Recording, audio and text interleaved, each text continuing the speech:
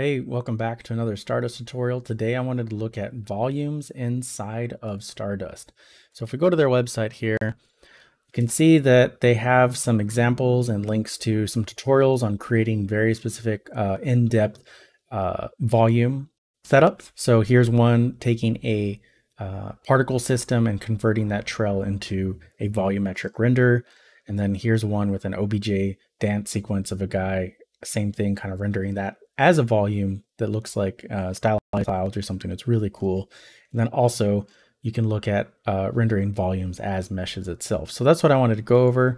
In 1.6, really the big feature is being able to add the volumetric rendering of those VDBs. And I always just kind of reference their user guide. They go over all the different settings, what they mean, and kind of a general overview of some of their properties or nodes that exist inside of Stardust. It's a great jumping off point. And also, here's a new layer with Stardust. Going to their presets and going to their volume examples is kind of like a quick way to get started with volumes inside of After Effects.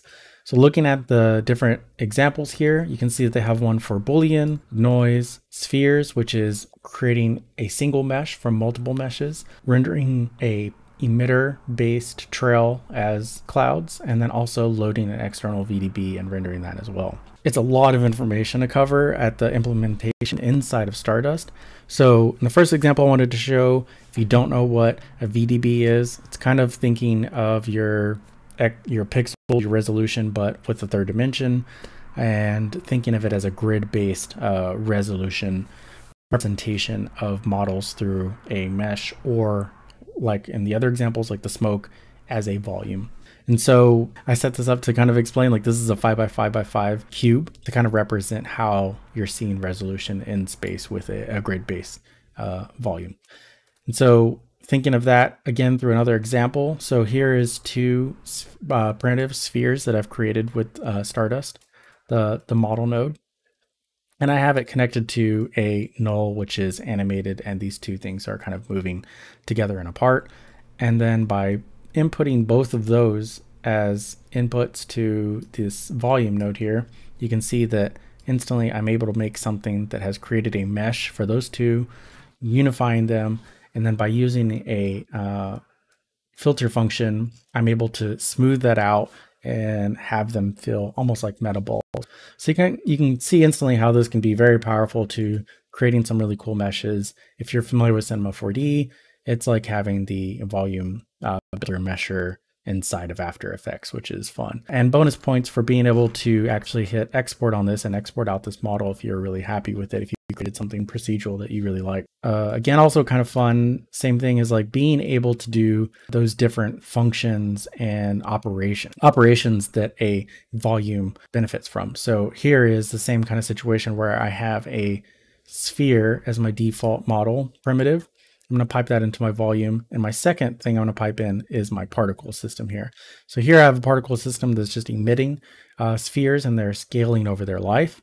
And you can see how quickly that those two merge together. And you can see on my volume node here, it's set to add. Those two set together can kind of create some cool, interesting organic shapes.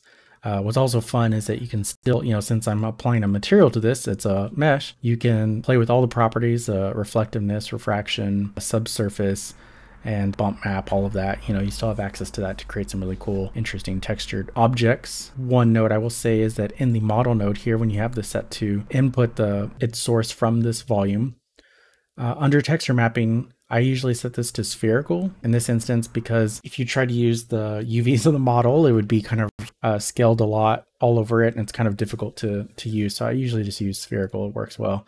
And you can see that by, if I go to the material and apply a diffuse texture, I have a checkerboard in here. You can see how that updates and works well on this undulating surface that's created from these two merging.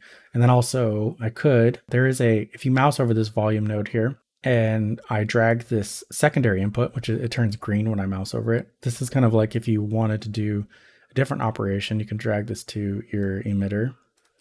And then I can set this to difference, which then subtracts that emitter system from that sphere, which is cool and gets this nice look. Or you could also do intersection, which would generate the surface of just those spheres intersecting the primitive. So there's a lot of fun that can be had with this, like creating interesting particle systems and doing different operations between them.